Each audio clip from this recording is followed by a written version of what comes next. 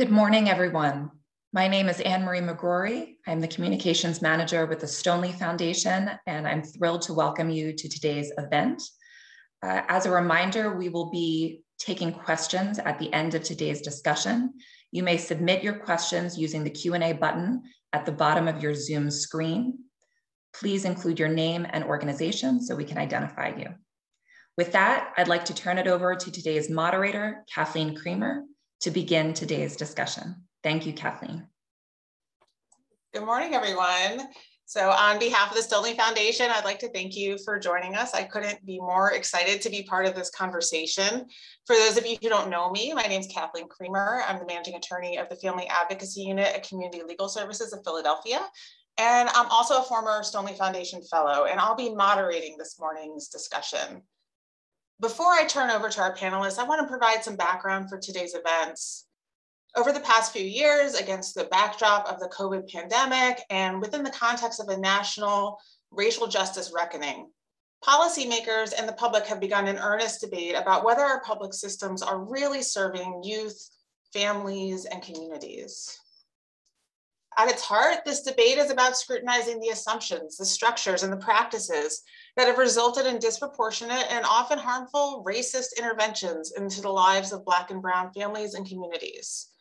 We are listening to impacted communities in new ways, and they're telling us about the harms even our most well-intentioned interventions have had in their lives. And what was considered impractical or even radical has now become mainstream and a growing narrative that large public systems are too slow to reform and are plagued by antiquated approaches to societal challenges.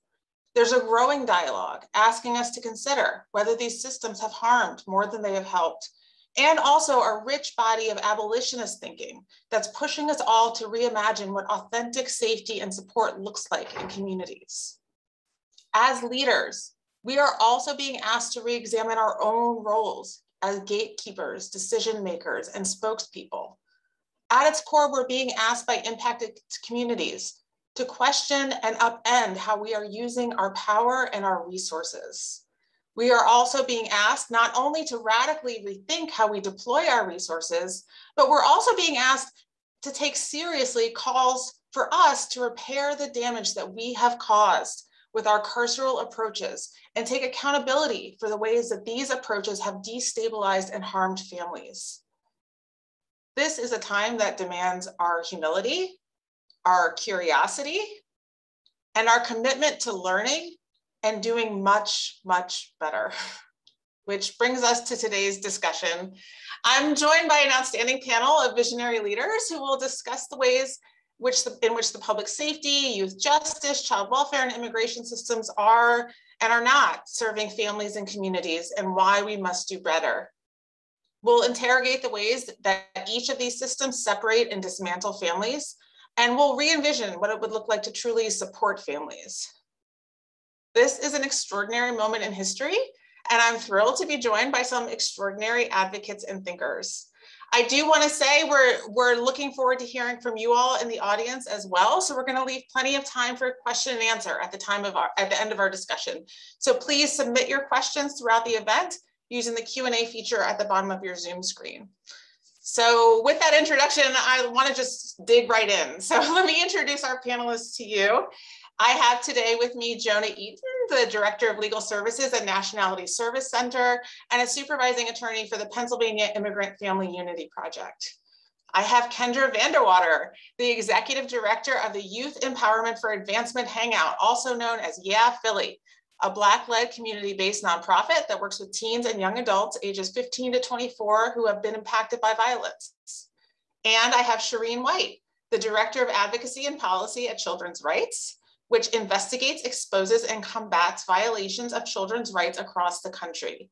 Shereen is also the author of a landmark report issued earlier this year on structural racism at the front end of child welfare systems. So I'm ready to just dig right in. And I think what might be helpful to frame this conversation is to invite each of you to tell us how this reimagination of public systems is happening in your area of focus. So Kendra, I'd like to start with you. Yeah, so thanks for having us. I'm really excited to be here. And so for me, my day-to-day work, first of all, I've worked in systems. I was looking for that I was working towards really cannot happen within systems. So the day-to-day work is, working with young people who have been in the juvenile legal system, who have been and continue to be in DHS or, the KUA family. So every day is really us fighting systems, unfortunately. It's us supporting young people in holistic ways that oftentimes systems do not recognize. So we're in court every day, and when young people may be on probation or under DHS custody, oftentimes they come with a perspective of non-compliance, of this person didn't do this right, or this person is late to school 7 times. For us, yes, we understand, people may be late to school. They may have all of these things going on. They may be quote unquote non-compliant with a system, but we look at the person as a whole person. And we look at all of the other things that go with these things around non-compliance. So we look at how does their home environment look, right? Like how are they acting in school? What environment are they living in? Who is their most supportive network? What does this person need to just be able to survive in life? And so oftentimes we are fighting systems and trying to show the courts that it is not just a person doesn't go to school. It's all of these other things around the social determinants of health that prevents this person from being able to focus on going to school or focus on being able to thrive as being a young person. So much there that I want to circle back to. I'm totally hearing you on that. Shereen, do you want to take us away? Yeah, sure. Kathleen, thanks for that introduction. I love your energy, and I'm also excited to be here, especially as somebody who spent most of my adult life in Philadelphia, and I actually still reside in Pennsylvania, not far away. So in the child welfare space, I am super excited about the work that impacted people are doing to reimagine what it means to be safe for them and what it means to help their communities thrive. And so following that work every day is teaching all of us as child welfare professionals about what needs to be done and the changes that need to be made, the transition that needs to happen. And I'll say at Children's Rights, we spend a good amount of our work focused on children who are already in the custody of the child welfare agency.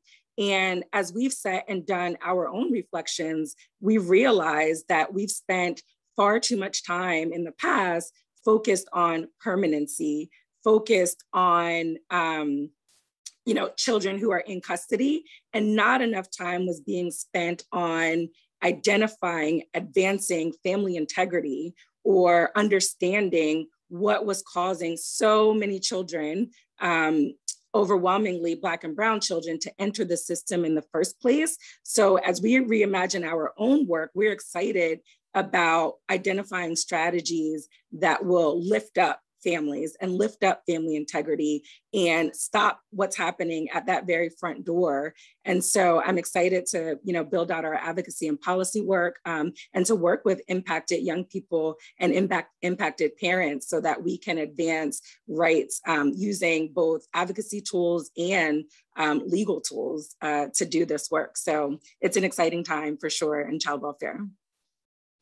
And I know I already shouted out your report, but I want to shout it out again because folks are really starting to grapple with racial injustice in the child welfare system.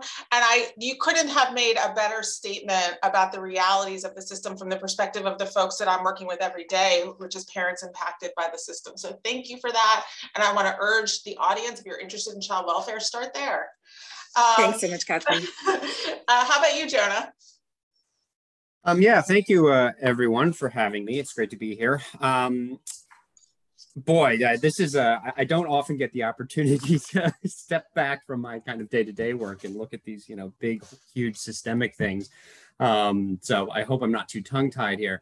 The immigration system is just this kind of vast, very weird patchwork that includes, I think, both kind of our highest and most noble kind of aspirations in terms of human rights and human dignity, and at the same time includes some of our ugliest, and most kind of implicitly racist approaches to how to handle and treat people who are not citizens of this country.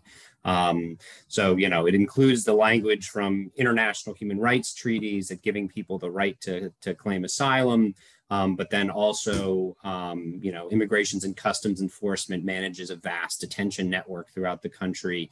They have broad and largely unchecked powers to detain people without any due process at all.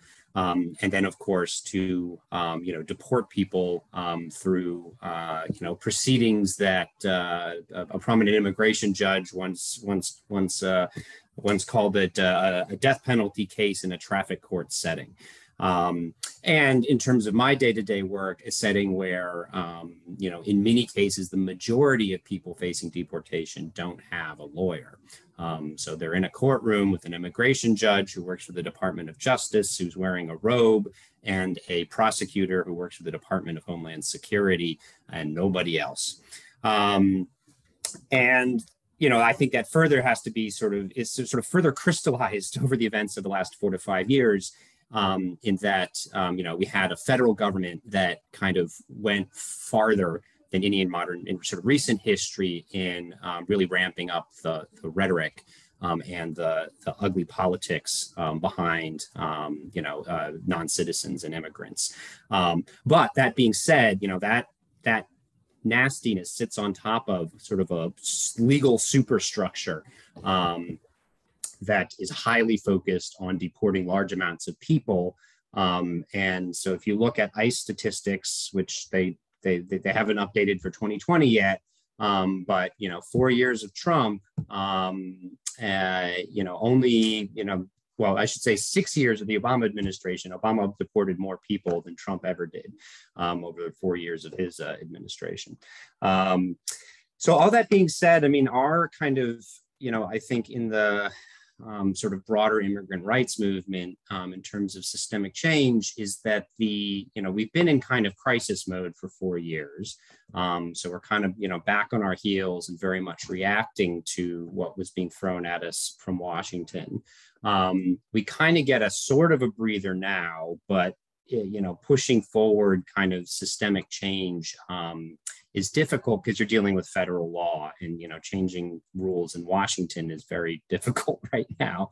So it is more about thinking about what we can sort of accomplish on a more local level, and that's very much what the PIFUP project has been about. And it's this radical, crazy idea that 75% of people at the main detention center in Pennsylvania don't have lawyers, so let's give them free lawyers so we can try to change that.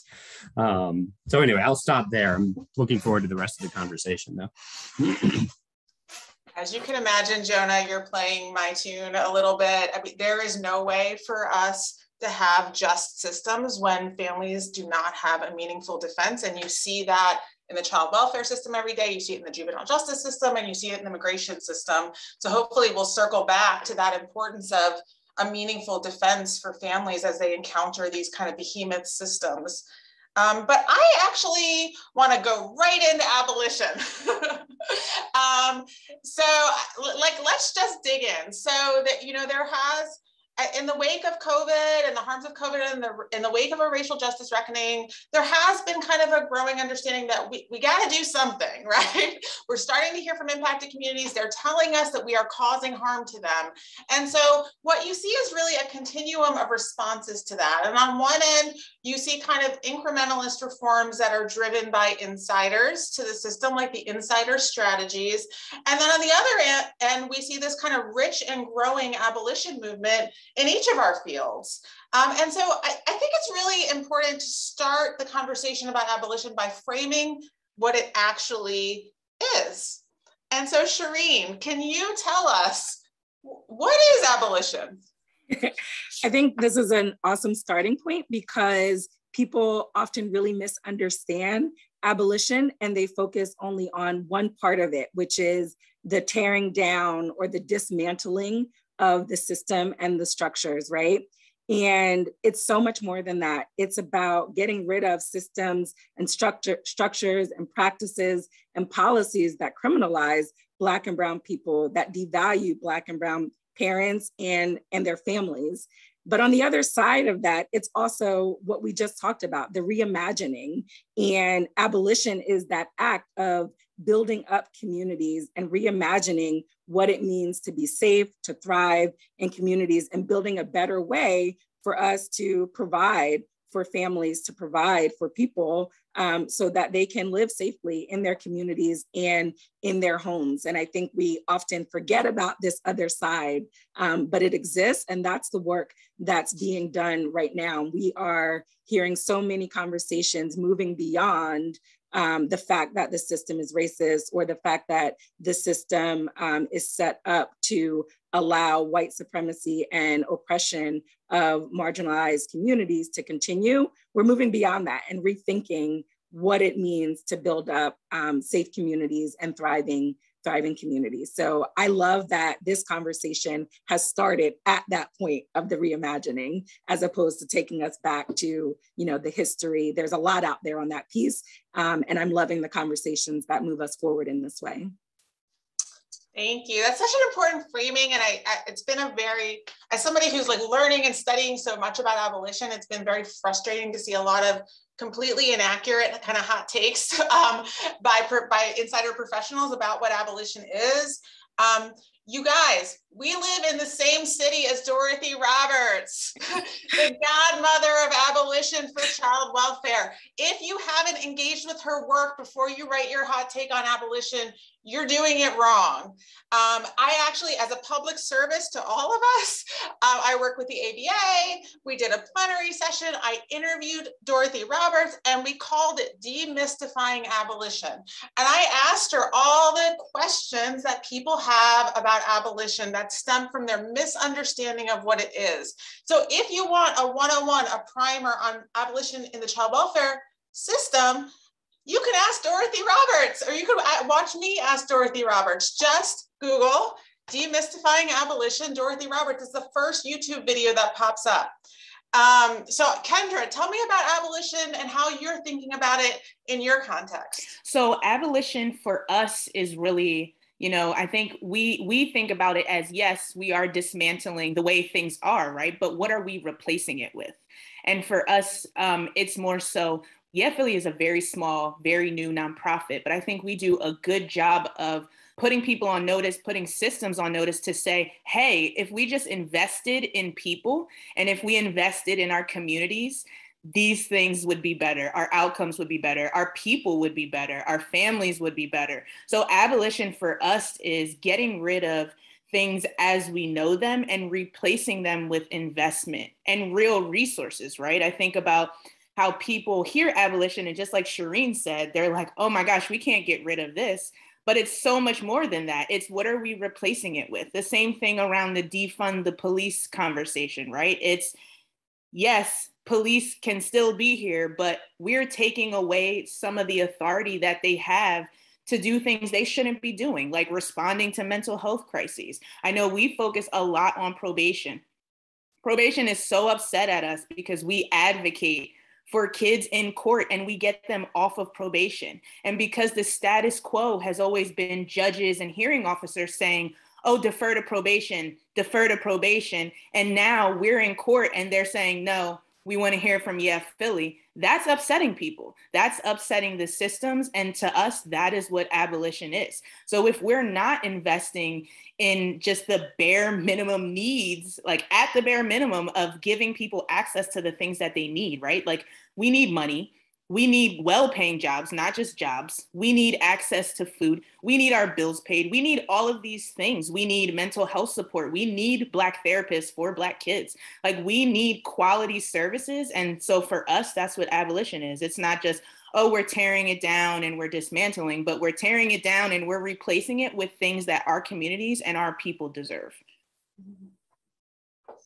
Love that. Jonah, tell us what the abolition conversation is looking like in the immigration context. Yeah, I think it's it means different things to different people. And I think that there's sort of a couple different kind of core issues that mostly sort of come up in this particular context. I think that the first thing, though, kind of general point I'd want to make about the immigration system is how sort of intrinsically linked it is with the criminal justice system, and how, you know, many of the exact same laws that led to, you know, in the 80s and 90s that kind of really drove mass incarceration and over policing had consequences on the immigration side too. So it's like it's baked into the same statutes. So while we were, you know, ramping up over policing and obviously over policing in communities of color, we were also adding to the long list of ways in which contact with the criminal justice system can get somebody deported. So, you know, one story is, you know, we had a client, one of my clients a couple of years ago, you know, he had several shoplifting convictions over a number of years after he had gotten his green card. Total value of merchandise, about $200. He also had a, you know, partner and a son here in the United States. He was placed in deportation proceedings for the shoplifting convictions. And we fought that case all the way to the Third Circuit and did emergency district court litigation, and we lost. And he's deported. And I don't think that guy will ever see his son again. So like, you know, those two systems, and he's, you know, was originally from Angola. He's Black. And so that also means, you know, he's the type of person who's more likely to get picked up for shoplifting convictions in the first place. So, you know, these things very much kind of have moved in tandem. And so I think one aspect of the abolition really, I think, you know, sort of perfectly dovetails with, you know, abolitionist conversations about the criminal justice system and ending over policing, ending just these like metastasizing, sprawling criminal codes that we have that sweep up more and more conduct. Also related to that is the extraordinary, as I mentioned in sort of at the front, the sort of the extraordinary powers that ICE has to detain people, sometimes just open-endedly. And there's actually a mandatory detention statute where you don't get a bond hearing. So a judge will never make any kind of decision about whether or not you are actually a flight risk or a danger. It's just automatic. Nope, we're just going to hold you for as long as your proceedings go, and that can take years. So there's also conversations about just ending immigration detention generally, but at the very least, eliminating the mandatory detention statute. And then if you want to go on the real, you know, kind of freak people out, blow people's minds when you're talking about abolition in the immigration context, is you're talking about the abolition of borders, and just, you know, not doing this, you know, I'll go find another line of work and just not doing an immigration law anymore, which I think to many ears sounds kind of insane. But, you know, one thing to keep in mind is, you know, the United States has been around for, you know, over 200 years. Our first immigration law wasn't actually passed until 1870. So for the first 100 years of the Republic, we basically had no regulation of who came and went. And I think it's telling that that first law, the Page Act, was explicitly racist. It was a ban on immoral Chinese women from entering the United States, and that was quickly grew into what's known as the Chinese Exclusion Acts, which barred anybody from China from setting foot onto U.S. soil, with some very narrow exceptions. So that's the you know, so that's, I think, what we're talking about abolition in the immigration context. So Shereen and Kendra, you both called out the what I think is like kind of the foundational myth that's out there about abolition, that it's just a nihilistic vision that just wants to tear down, when in fact, some of the most important work that abolitionists are doing are building and imagining and growing. And so either of you, or actually I would love to hear it from both of you, what does that reimagining look like? Where are we trying to go with that? You want me to start, Kendra? In the child welfare space, there is a lot of work, I think, to de-link help, services, supports from the child welfare system. And that's a huge part of the reimagining. so often right now, and in order for people to get the help that they need or services, on a list for services even, they have to come into contact with the child welfare system. And so there's a lot of work to be done to take some of that money from the child welfare system and instead invest in communities. So you'll often hear, divest in the system and invest in communities. And that investment consists of monetary supports to families, housing supports, employment assistance, better schools, mental health services and supports and accessibility to those types of services in the community. And so that's a huge part, that delinking part is a huge part of the reimagining in the child welfare system. And the other piece of it is looking at some of the laws and legislation. I mean, Jonah went back to, the very first piece of legislation on the immigration context and how the backdrop was a racist backdrop. And the same thing holds true in the child welfare system and the laws and policies that have shaped it for so long. And we know that they're rooted in racism and also have had such a disproportionate harm to Black and Brown families. And so the reimagining also means tearing down those types of policies and laws in the child welfare space as well. How about you, Kendra? Absolutely, absolutely that. And I think I'll speak from the juvenile legal system perspective. So I think about how definitely the laws and the policies, right? Like we're working with Rick Krajewski, a state rep, on introducing a bill around birth certificates. So I think about how in the state of Pennsylvania, if you are not 18, you cannot get your own birth certificate unless your like close family member, parent, someone uses their social security number to get a birth certificate for you. So I think about all the young people we deal with who are disconnected from families. They come from foster care. They're in juvenile detention centers. They come to us and they're 20 years old and they've been attached to these systems since they were 13 and 14 years old and still don't have their vital documents. So for me, that's ridiculous and that's unacceptable. So reframing and reimagining is, a start, and reform is a start for us. So we think about it as, if these systems are still here, we should be requiring to get them their vital documents while they are attached to these systems. There should be no ifs, ands, buts about that. Also, I think about Pennsylvania and Philadelphia specifically.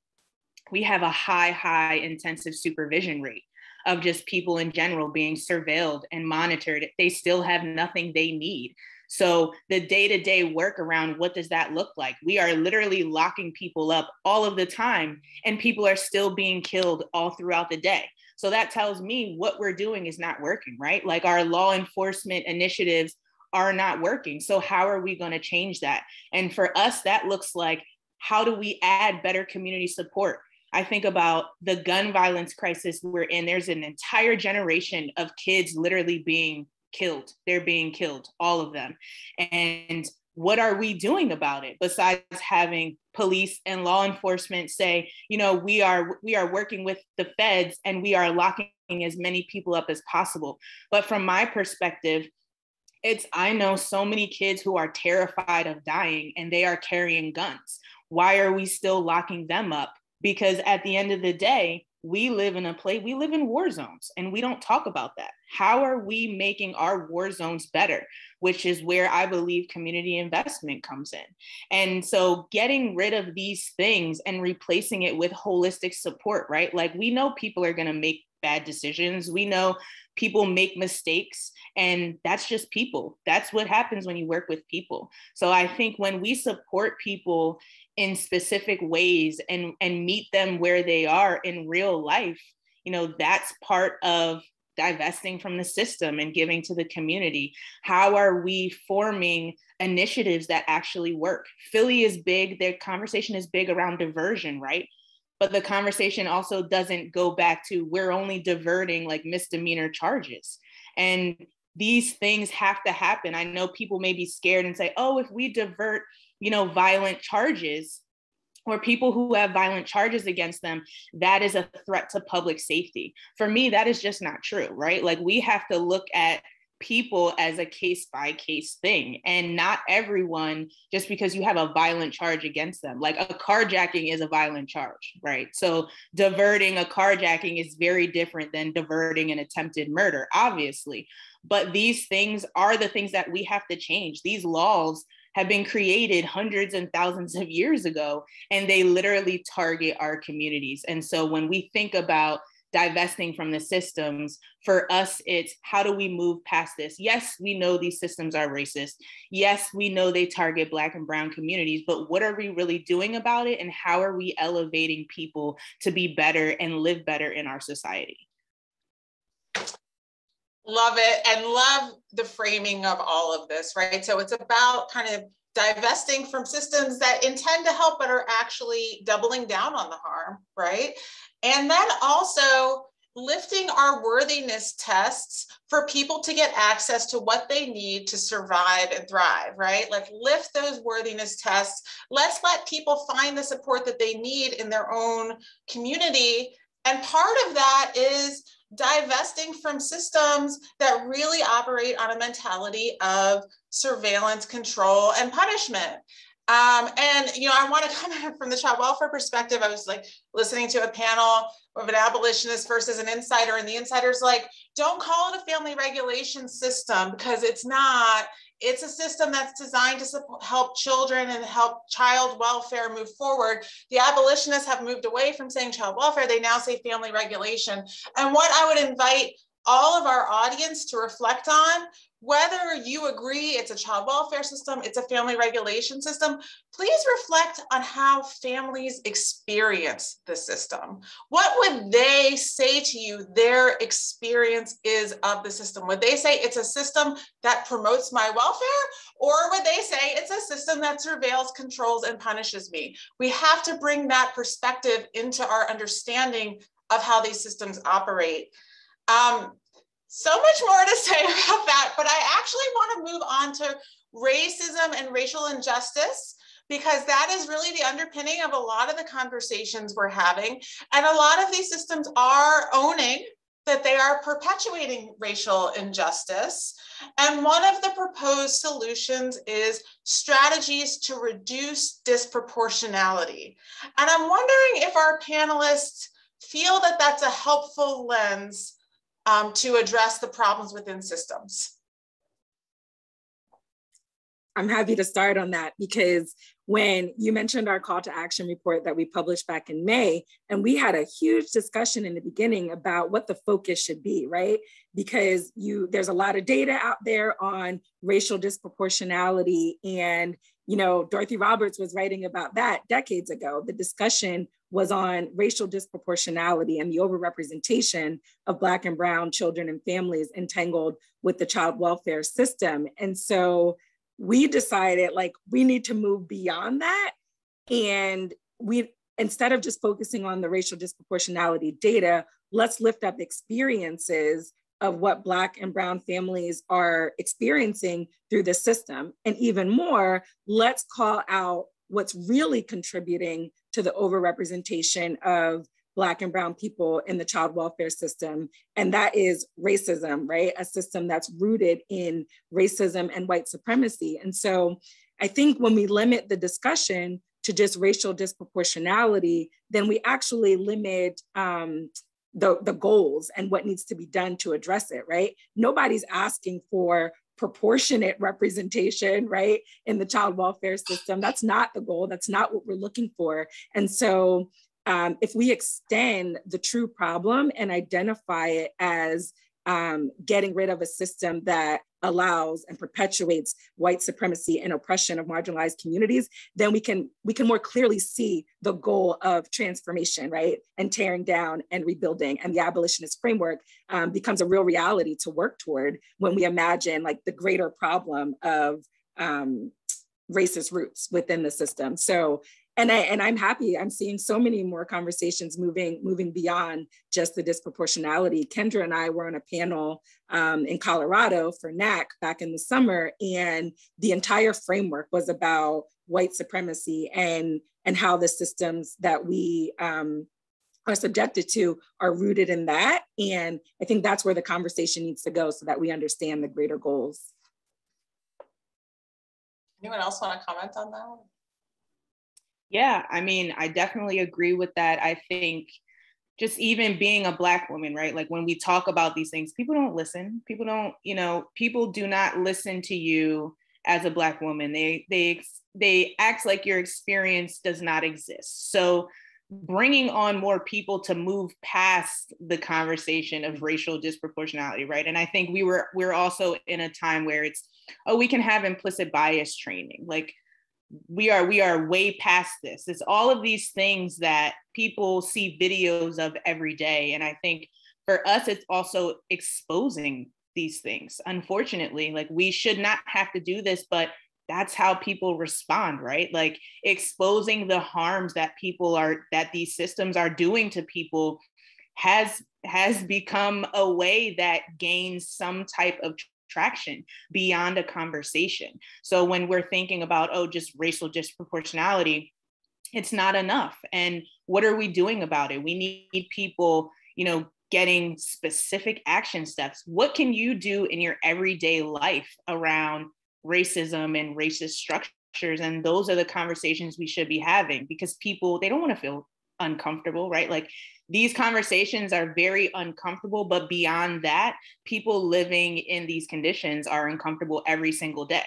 So our discomfort comes from our experiences, and that's fine that people are uncomfortable. I'm okay with that, but we are in a time now where it is just so past due. We're past the conversations of basic definitions, and it's what is the action steps? What are the action steps that we're taking? What people are we bringing on board? Because then you also see a lot of times people are scared. There are people who work in places, they're scared to lose their job. They're scared to speak out against things. And while I understand it, for me, that's just not good enough right now. And so we need to gather the people who are on board to make a bigger stink about, what's going on, and still leaking these videos, still showing people the harms that are being done, because I don't know why, but people have to see a video before they believe that these things happen, unless it happens directly to them. Yes, let's all show up as learners with humility, right? Like there are lots of folks who are operating in these systems who are having very defensive reactions right now. I always tell my daughter, if you're not uncomfortable, you're not learning, right? If you're very comfortable, what are you doing? Get uncomfortable, right? And so I think that's really important. And also, like, we can't limit ourselves to racial disproportionality. And thank you for saying that out loud. Like if we suddenly got to children in the child welfare system and children in the juvenile justice system being in detention in proportion to their population in the general population, like that's not justice, that's not safety. And we can't just define justice and safety in that way. I want to start going into some of your kind of organizational specific kind of thoughts and strategies. And I really want to talk for a moment about how we engage the folks that we are serving. And so I'll start with Jonah and Kendra. If one of you want to talk about how do you support the people that you are employed to serve, and like how do we or how do you like center the voices and lived experiences of those folks? Jonah can go. I'm talking a lot. Go ahead, Jonah. All right, Jonah, you go. I like being called on. I was a real winner in elementary school. I think that, well, I have got some particular perspective on that, I think, as an attorney, because I think that there's kind of a really unfortunate sort of proclivity among sort of this sort of like lawyer brain when it comes to attorneys working in the public interest space. Certainly not all, probably not even a majority, but where we kind of talk too loud and maybe talk over sort of the representatives of the communities that we're supposed to be supporting. Like I view my role just as an attorney when I'm like, litigating and advocating for clients. I'm operating within a really screwed up and kind of in some ways wicked system. And so like, I'm going to do the best I can for my individual clients. But like, when I'm arguing a case in like immigration court, I'm not there as like a structural change agent. I'm there as like I'm like a plumber. Like I've got like a useful skill. And if you've got a burst pipe in your basement, a plumber is really important to you at that moment. But I'm not, changing all the lead pipes in Flint or something like that. Maybe that analogy is a little too tortured. So I think that in PIFUP, we've worked very hard to be, very much kind of directed by sort of needs and concerns of the community-based organizations who are part of our coalition, so that we're very much linked to and listening to and responding to sort of the direct needs of community members. And I think recently we had a really kind of a pretty inspiring example of that. So the main detention center in Pennsylvania, rather unexpectedly last summer, they ended their contract with ICE. So this, 300 non-citizen detainees were going to be moved because, York County Prison was shutting down. And so, we had sort of a all hands on deck kind of effort with, like Juntos here in Philadelphia, with MILPA, Make the Road, sort of more state level organizations, and just working hand in hand with the community orgs. They were talking to their members, figuring out who had family members who were in York, and doing really aggressive advocacy. Don't transfer these people to some detention center in Florida or Louisiana, just let them go. Because again, this is civil, non-criminal detention, right? These people are not being punished for any offenses or anything like that. And out of 300 people, we got 100 released, which I think is a pretty good batting average in our business. And so that's sort of a model, I think, of how we can work, really closely with the CBOs and sort of take leadership. Just as sort of a footnote to the York closure, though, one step forward, two steps back. And also, actually, let me add too that this is a relationship that has been more fraught in other places, in like New Jersey and New York, because there is this hard thing. Like if a detention center gets closed down in New Jersey or Pennsylvania, and those folks get relocated to largely the rural South, they're not going to have the same access to free counsel that because these programs have been set up in places like New Jersey, New York, Pennsylvania, California. And so, there is an immediate difficulty for that group of people that can be really serious. But that also then sometimes leads to, again, this kind of lawyer brain thing, some of the attorneys saying, well, we shouldn't shut down these facilities at all. And I don't think that's right. I think that there's strong statistics that show when ICE doesn't have a local detention facility where they can warehouse people, they're less likely to detain people at all. So we still need, the big goal needs to be shutting these facilities down. But York is now closed, but they're now finalizing a contract to open an 1,800 bed private GeoGroup facility at Moshannon Valley. So won a battle, but losing the war on that one, I think. Jonah, it pains me a little bit to hear you describe yourself as a plumber, because you just described 100 families that are together because of you. And like, I really want to call out very explicitly, like abolitionists would say, providing a meaningful defense for families up against these systems is the work of abolition, and you won't ever have a just system without it. So please don't diminish your efforts. They're so important. Speaking of systems and carceral systems, I want to turn to Shereen for a moment, because I think folks kind of instinctively understand the juvenile justice system as a carceral system. Like, we're putting kids in jails, right? We're surveilling and monitoring them when they're in the community. And similarly, we're putting whole families in jail in the immigration system, right? Why or is the child welfare system a carceral system?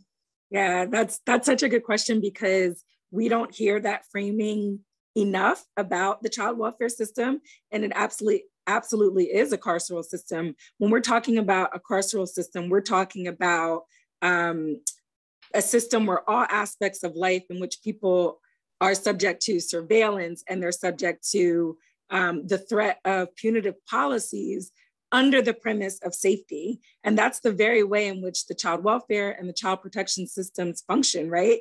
It's about policing families with mandated reporting, and in some states, universal mandated reporting, where everybody's required to call in everything that you see, ejecting them to children, right? That's punishment, that's criminalization. And the primary concern with carceral systems is to manage and control rather than to help and invest in communities. And this is so relevant. And just recently, there was a post, I think it was just yesterday, and somebody posted a quote from Dorothy Roberts, who, thank you for mentioning. I don't think I can ever do a panel without mentioning her over and over again. But I've learned so much from her work that she's put out there for all of us.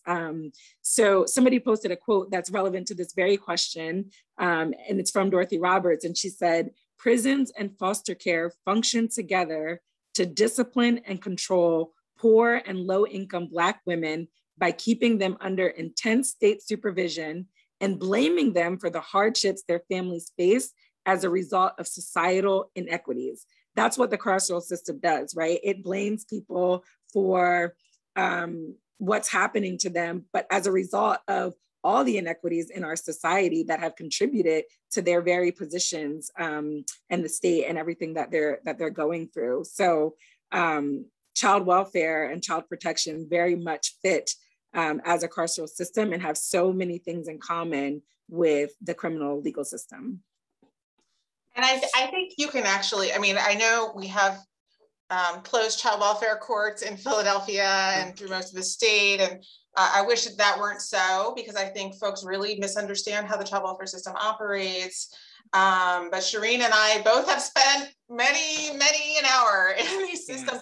And I think, like, on a very basic level, you could see it if you went and sat in the back of any hearing, because often the only question that gets asked about a parent in a child welfare system, compliance is the sole focus of the proceedings. We actually rate parents 1 to 5. Those hearings, when we talk about parents, is their obedience to us and our system.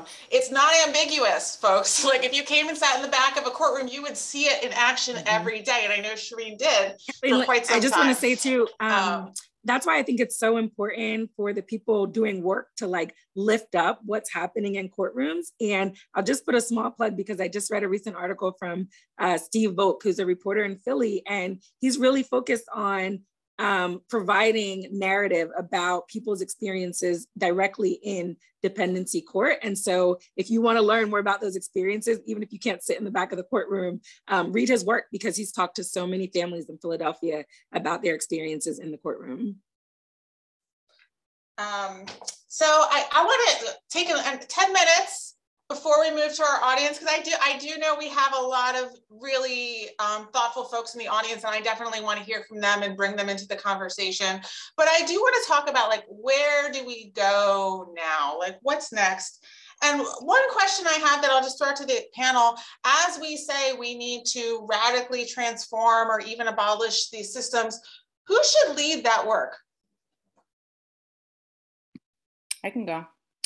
Definitely people in the community, people who are personally impacted by the things we are talking about, right? And I think where we go from here is, for us, advocacy is really, really important. So being a strong advocate, I think there is not enough, trainings to show people how to be an effective and strong advocate, and how oftentimes it can be very disheartening or scary, or, people tell us all the time, oh, you're causing too many issues, right? Like, you're calling out people that we're friends with, and you can't do that. But these are the things and the advocacy that is working. And so scaling that to a larger level, that's definitely what we're looking at doing, partnering with people in a long, long time. So definitely, if you elevate that person who has been impacted, believe people, right? Like, how a big part of engagement and how we're so successful at engaging with people and their families and our communities is because we believe them when they tell us something. We do not say, oh, you have to prove this and that. No, we believe you, and we are going to advocate with you, and we are going to help you get what you need. So I think that's where people can start. You see things, start looking into it, you know, standing up for people. You can't be silent about the things that are going on around you. Anyone else have thoughts about that? Who leads this?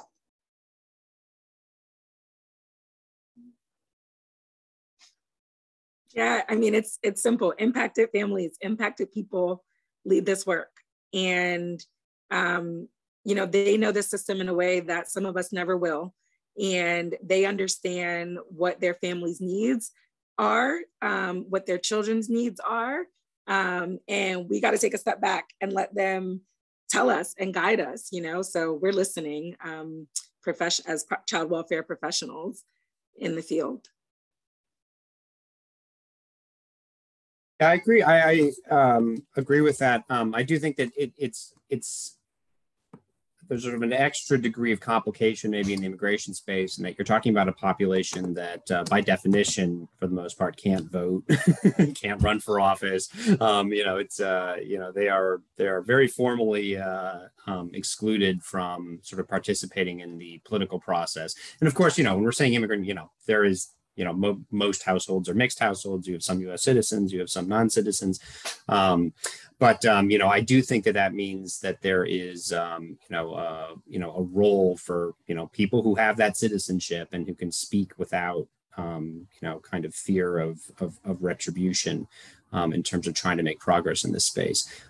Although I think a really kind of awesome example of very much a community-led effort is the Dreamers, and, you know, kids who are not even kids anymore. There are plenty of people at DACA who are, you know, started families because the program's been around long enough, but trying to advocate for a path to citizenship for people who were sort of granted this amorphous temporary relief under the Obama administration. I mean, it's very depressing that hasn't, you know, that should be really just like obvious low-hanging fruit. Let's just get this done, and it still hasn't happened. But that's, I think, very much, you know, impacted population-led movement. So before we move to questions, I want to address the audience, because in our audience today, we have some very important gatekeepers and power holders, right? We have people who are leading systems. We have people who are funding systems. And I want to ask, how can our audience respond to this momentum? How can our audience respond? And I'll open it up to anyone who has thoughts on that. So I definitely think it's a power shift. A lot of the things we talk about are about power. So if we're not shifting that power, and people have the power and the authority to make some of these things happen, and Jonah just spoke about low-hanging fruit, like there are a lot of things that we could easily do as a system that we just don't do, which is why we go back to just the racial structures and the people we put in power, right? So having that power and making power shifts is really important. And those are some things that the audience can do, and really listening to the people that you serve. Like oftentimes the institutions that exist are supposed to be helpful for people. They say they're helpful for people, but we know that they're not. So if they're not listening to the people that they serve, that's why they're not helpful. So doing those things, I think, are easy things to start. Doing an assessment of what is really happening versus what we want to happen, that is a big thing. I always tell people, even just the community level, you always do a community assessment before you go somewhere and tell people what you're going to do. And if the community is not part of that and leading those efforts, then what is the point of our service? So these systems have to listen to the people that they are supposed to be helping and that they are serving. And even when we're not doing things the way we're supposed to be, we can change it. Like Philly really has a problem with saying, this is not working, let's change it. And I think we have to be better at doing that, because it's okay to say, this is not working, we have to change it. And so that, I think, is a big start for the people in the audience that have the power to do those things. You mentioned funding. I thought Kendra was going to say, fund my organization. Yeah, that too. Right. Fund us. Right. Our integrity with the money, the funding, the unrestricted funding, right? Like that we can pay people and we can say, we want to pay this person's bill, or we want to give this person a stipend without them having to verify who they are by submitting a blood sample. Like, these are the things that we need to be doing for people, because if we're not investing in them and not believing them, like, that money doesn't matter. Yeah. And I hope that people recognize that it's not radical anymore, right? To like think about funding new community services, Black-led organizations within communities that are really going to help and support families, and that families will turn to and can trust for help and support, and to fund people who are working to dismantle, you know, the legislation, the practices, and the policies. Fund this work to help us move forward as a society. Yeah, definitely got some poor nonprofit solidarity now. Oh, we're not poor, Jonah. We reject that notion. We are not poor. Well, we could use more. Let me put it that way. I think that, yeah, I mean, back on the sort of the riff more on kind of the low-hanging fruit thing that Kendra was just referring to. I mean, from one perspective, like when you have a system that's this messed up, it's like those first steps are usually kind of obvious and not that complicated, right? So in our case, it's the, yeah, it's like people get deported when they don't have lawyers. Like, you know, there was a comprehensive study of the Universal Representation Project in New York, which has been around longer, so there's a lot more data. We've only been around for 2 years here in Pennsylvania, and we're very small compared to them. But, you know, it's they found 1,000-fold increase in your chances of winning your immigration deportation case if you just had a lawyer in the courtroom with you. And just in the PIFUP program over 2 years, so we represented about 100, most of them who have lived here 12 years or more. So people with, you know, some significant connections to the United States. And we got, you know, 44% of them released. And before PIFUP, you know, 4% of people without a lawyer won their cases in detention. After PIFUP, we got 32% of our clients relief. So like it, you know, it makes a real measurable difference. You know, even if I wish I could just wave a wand and rewrite the rules, you know, just having somebody in your corner is just such a fundamental and obvious thing to do. You know, the feds aren't going to fund it, I don't think. So it's really up to, you know, sort of, Harrisburg's not going to fund it right now. But it's up to cities and, you know, and foundations to support that work. Most of our funding comes from the city of Philadelphia. So they're, you know, gave us $200,000 to run this project. No, Jonah needs more money. All of these need more money. Yeah, the New York project is about, or New Jersey's at $7 million a year, and New York's at like, oh man, $20 million a year or something. So yeah, it's really big numbers, unfortunately. I mean, so yeah, giving funding. And I think about even the way we spend per person, like we often track that. And with our limited resources, this past year, we've spent an average of $29,000 per kid on services.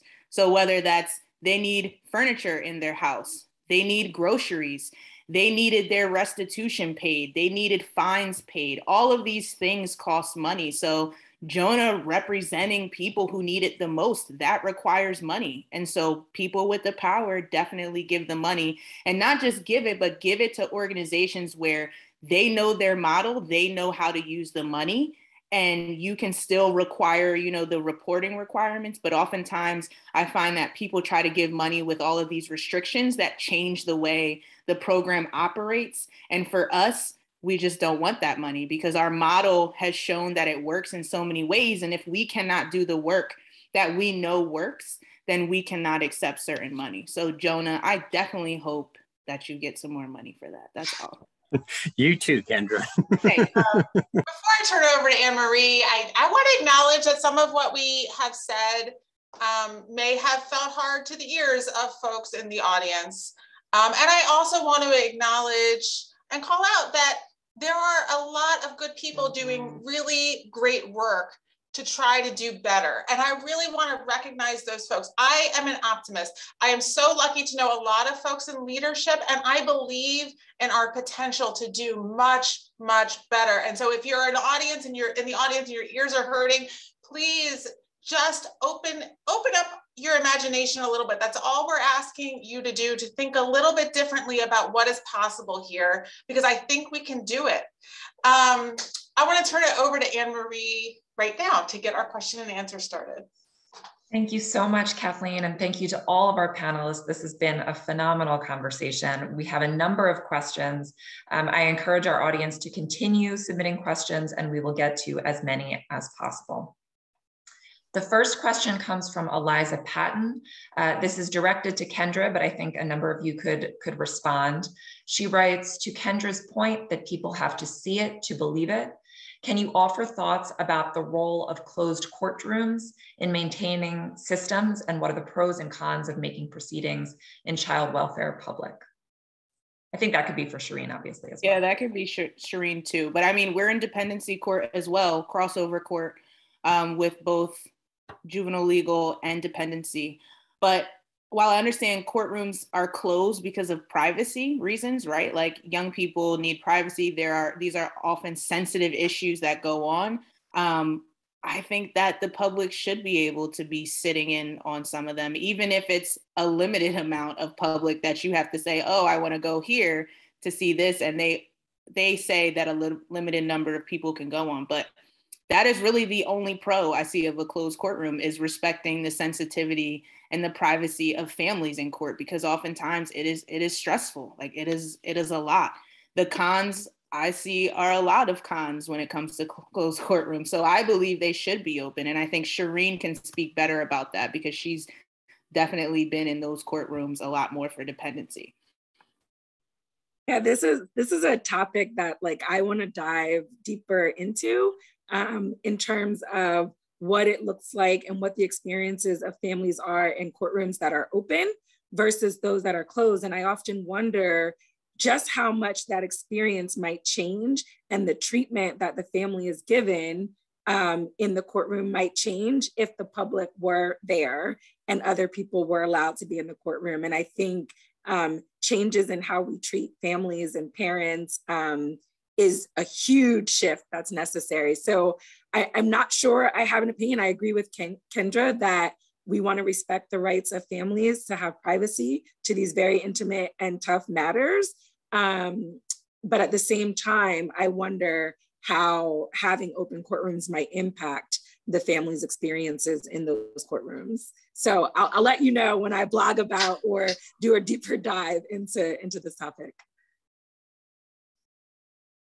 Yeah, I think that's super interesting. I think that so immigration court proceedings are open by default. Basically, nobody who's not a lawyer or a family member shows up. Although in some cases, certainly, I think for exactly the same reasons, they're appropriately closed. If you have someone who's making an asylum claim based on torture or sexual violence or something, and they have to tell that whole awful story to a judge, it's probably best if nobody else is around. But on the flip side, like when we were doing, in particular, when we were doing a high volume of bond cases at York, one of our tactics was to get as many people in that courtroom as we could. We would actually, in a few cases, we were working with the participatory defense hubs out of the public defender's office to try to get people from the neighborhood, clergy, just to get out there, because I do think it has it sort of shames the judge. Like, why are you thinking you need to keep this person locked up for the next months and years while this thing unfolds? So that could be very impactful. Thank you. And thank you for mentioning the participatory defense hubs, Jonah. They were sort of a vision and a brainchild of our former Stoneleigh fellow, Raj Jayadev, who worked in close partnership with a number of community leaders on the ground in Philadelphia. Our next question, I think could be for anyone. What are your thoughts on the CIT, that's the critical intervention training programs that counties and states are implementing with their police forces and first responders?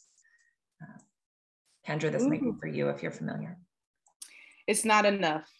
I mean, it's a start, right? And I think about just training in general. Does anybody remember or implement anything from one training that they've received just in their daily lives? So I think crisis intervention training needs to be all of the time.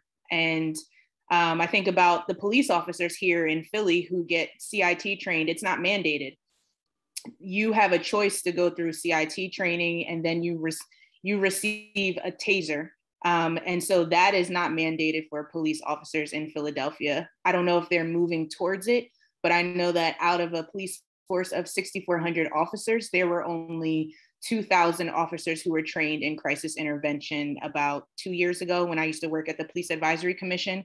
And so we think about just how your day-to-day, you interact with just people in general who are in crisis, and that is not enough. It needs to be ongoing.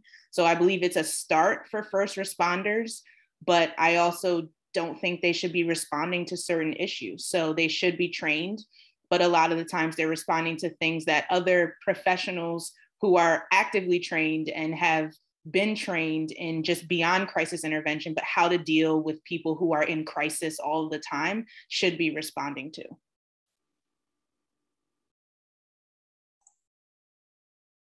Thank you, Kendra. Our next question comes from Carrie Krieger. Do people think, do our panelists think that the enactment of the Family First Act will help address the inequities of the child welfare system? Feels like a loaded question, but I think many people recognize it as a start and that it's a good thing to open up those funds for prevention services like substance abuse treatment. I think when we look at the clearinghouse, which lists all the services that have been approved to receive that money, it's not enough supports and services. And I'm also not sure that it will get at like root causes that will keep people from entering the child welfare system. Family First was just as of October 1st, where states were supposed to submit plans. So I think there's a lot of research and tracking to be done to see what impact Family First has on keeping people out of the child welfare system. And I also want to really pay close attention to, whose perspective is that coming from, right? The perspective of the system or the perspective of the community and the people who need these supports and services. I'd love to understand if they feel that, the services that can be funded by Family First are covering their needs, right? We're not getting monetary supports through Family First or housing subsidies through Family First. So I think because it's so new in terms of the enactment, that there's a lot to be seen and a lot of research and tracking to be done on the issue. Comment on that because I think what you just pulled out feels really important. Like, how do we measure success? Do we measure success by like our system metrics, or do we actually listen to families and say whether or not they feel supported? And there's no metric in that for Family First. And really crucially, Family First never asked families when they designed the interventions that they were going to offer. So, Family First says that we can offer prevention services in 3 buckets. Those buckets are parenting classes, drug and alcohol treatment, and mental health treatment, and a very narrow kind of range of services that folks can get within each bucket. If you talk to my parents, please talk to them. They'll tell you the #1 need they have is access to safe housing, right? And so Family First ignored that need, and we're gonna instead send parents to parenting classes. So I really worry about the design of Family First. It was designed in a way where professionals were kind of imagining what families need to stay safely together. And now the implementation is kind of replicating that. And that we don't have any metrics to hear from families about whether we've met their needs. Thank you, Kathleen and Shereen. This is a question from Summit County. Any suggestions on how to educate and implement anti-racist practices and policies within systems or institutions? Yes. I mean, that was my work when I worked within systems, right? Like I used to work at the White House. I used to work at the Department of Justice. I worked for the city doing all of these things around policy changes. I used to inspect prisons and jails around policy changes that come from, what people experience under them. And oftentimes I feel like an assessment is usually done and then nothing else happens beyond that. And oftentimes the assessment can be scathing, right? Like to an institution or a system, and then they don't want to do anything anymore. Just like our courts here in Philadelphia, there was a consultant that did an assessment around racism and the things that go on in our courts day to day. And after that assessment was leaked, the courts fired that consultant, and we have not heard about anything since. So I think starting with an assessment from an outside perspective, an outside firm, a consultant, someone who really knows this work, but also taking it further to start implementing those things. And the assessments usually, they interview all the people who work there, they go through all the systems, they go through all the policies, they go through things that we work with people and do. So they interview people who receive a service from them as well. But there are always recommendations that come from these assessments that institutions or systems do not want to do. And so starting there and starting with the fact that these are going to be things that are not going to change overnight, right? They're not going to change in 5 minutes. But if we're not swallowing and processing what these recommendations are and figuring out how we can implement those recommendations, then there's really no point in that. But everybody has to be on the same page. If leadership is not willing to implement those changes, it's not going to happen. So I would say trying to get leadership on board, not those who, don't make any decisions, because they're usually the ones on board. And so we have to get everybody on the same page, and that change has to be wanted to happen. Gotcha. Yeah, one quick thing I think on this is sort of more kind of a bigger picture comment that I was thinking about the other day, because so NSC turns 100 this year. So we were founded, during there was a huge surge in immigration to the U.S., through 1900 through 1920. And they're all people coming from, largely it was Eastern Europe and Italy and Ireland. And there was an enormous backlash. And, these strict quota systems were put in place. And that's where some of the early grounds of excluding people because of criminal conduct came from, and sort of excluding people of like poor moral character and all this. And, largely this was a way to, sort of bar either people who were different, so Catholics and Jews at the time was the big concern, or people who were poor. But the history since then was that, those Italian and Irish immigrants and their children and their grandchildren were sort of allowed to join, sort of the collective prosperity of America, and went from being sort of others to just, white people in America. Current groups of immigrants are coming in large numbers, not from Europe, obviously. And they're also working in Amazon warehouses and as Uber drivers and in sort of like the lower rungs of our service sector.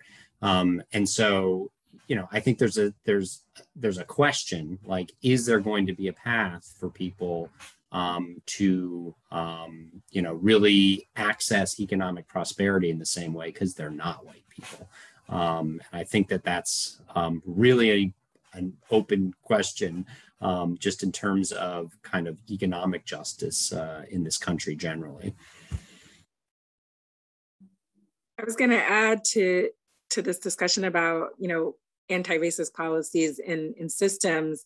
There really needs to be an evaluation of the culture within systems. And with that, is looking at the perspective in which you approach families, right? And people who are minorities or poor people, right? And if you're not approaching this from the perspective of like, parents deserve to be with their children, children deserve to be with their parents, and having respect for people of color or people who are poor, then you're already, at a disadvantage and functioning from, a racist perspective. So I really think drilling into the culture and the perspective at which you approach the families that your system serve is so critical to moving forward to anti-racist work. Thank you all so much for those answers. Our next question comes from Catherine Dolan. It's directed to all panelists. Are there strategies you have found successful in closing the gap between agencies making the day-to-day impact and policymakers who are often disconnected from their constituents? So strategies in closing that gap between sort of agencies and institutions, or I would add maybe even community organizers and then the policymakers. So for Philly, we are very embedded in policy and organizing. And so I think people get confused because they're like, wait, don't you work with young people every day? But for us, it's you should be a part of both. If your direct work impacts policy, you should have, like, we're building a policy team. You should be doing the direct work and working simultaneously on policy and also running for office. There's a disconnect because we elect people who don't know anything about what is happening and they're making legislation. So running for office for people who you would say, oh, they're not a politician. We don't want politicians. We should have regular people doing the work elected into these offices and being surrounded by people who have the political background. So I think for us, that's some strategy that people can implement, is being connected to the policy work, being involved in it, but also running for elected office.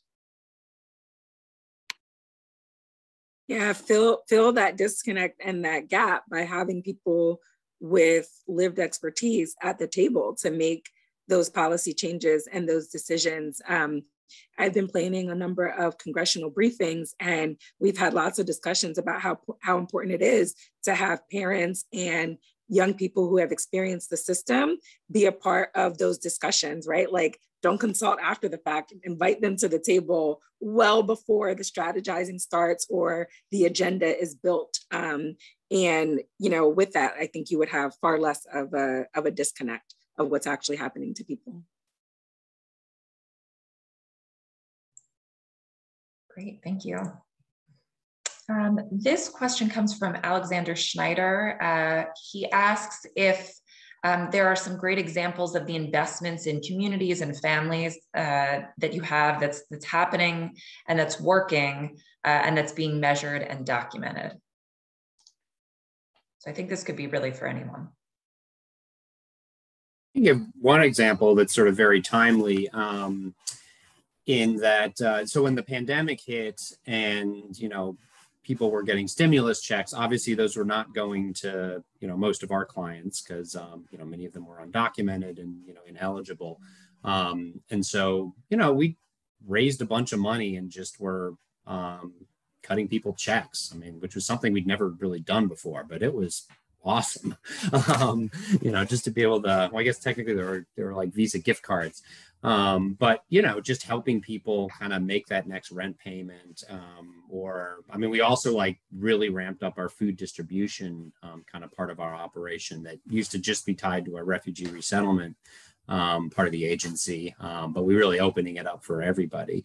So yeah, I think that there's, which again, I think is kind of like something that wouldn't have necessarily occurred to us. It's kind of like ours is the immigration space, not the, we're not really a food pantry organization or a direct kind of cash assistance type organization. So I think it was kind of, sort of a silver lining in that it sort of said, we can do these things and we can make a real impact in people's lives by doing it. Yeah, there's so much research that shows when we just give people money, right, their circumstances are better. So even the mayor of, where was he at? Stockton, California, they ended up giving families $500 a month payments, no strings attached. And they recorded, evaluated those outcomes, and those families are doing better. And I think oftentimes there's a narrative that goes with, oh, we can't give people money because they'll go buy drugs with it, or they'll go spend it on things that they don't need, when there's research that supports that that's also not true. So investing in the community, I think about Philly, where our neighborhood, when they first found out that we were trying to buy this space, some of our neighbors didn't want us there. They said, oh, you help criminals. People die here all the time. We don't want to add extra violence to our block. Since Philly has been on that block, there has been no one shot on that block. There has been no one killed on that block. So investment is very real when you're helping the community you're in have access to things that they need. Things change. So I would definitely look up the things that support that research. There's so much out there that if we just help people and reduce the barriers and things that they need, it's just better for them. We have our eye on these pre-petition advocacy programs that are popping up in different places. And, I think some of them are not funded by the Child Welfare Agency and have a separate source of funds. I like those a little bit better, although I think the work of all of them are probably super important in helping steer families out of the child welfare system and helping them get, legal assistance or help with housing or evictions or other sort of like legal help before there is a petition or involvement with the system. And so I know new ones are popping up, and there remains to be seen sort of what the research looks like in steering people away from the systems as a result of having this pre-petition help. We have a question I think would be applicable to all three of you. To define who currently has access to family courtrooms, and is there more that those who are already in the room could be doing? I could tell you the state of the law on that, because I've actually researched this because I'm very interested in the subject, and then maybe I love the second part that I actually don't know the answer to, what other folks who are already in the rooms could be doing. So we have a very schizophrenic law, state of the law in Pennsylvania. So there is a constitutional presumption for openness for all court proceedings in the Commonwealth. And yet we have a statute that presumes that child welfare courts are closed, right? And so my personal take on that is we have an unconstitutional statute because there's nothing in the statute that actually recognizes, honors the presumption, or gives direction to families about how if they want to invite the media to their courtroom, they could. There is one published case from the Superior Court suggesting that families or that media could apply to the court to ask for permission on individual cases to come watch a proceeding. My personal take on that is not a presumption of openness. A presumption of openness means you start with openness and the barrier should be in front of anybody who wants to close the court. So we have a very schizophrenic state of the law. So if there are any lawyers out there that want to take this up and try to get it resolved, mazel tov, and I'll happy to talk more. But knowing that this is where we are right now, I'd love to hear what other folks think about what we can do.